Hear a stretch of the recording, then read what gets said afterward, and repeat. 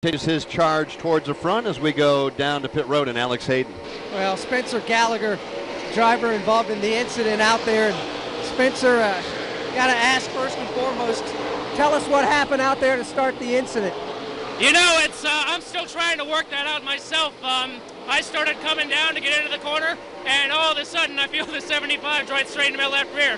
I mean, I can't act surprised. Dude was driving like a lobotomized starfish all day. Before lap 150, he had hit me 3 separate times before that, just running around. I was clearly faster than him. He drives off into me, getting in the left rear, and ruins what was a perfectly good truck stage. So it's a hell of a pill to swallow for our Legion Travel team, but we're going to get these trucks back together. We're going to head off to our next Camping World Series truck race, and this GNS team is going to rally. We are not going to let this stupid crap get us down.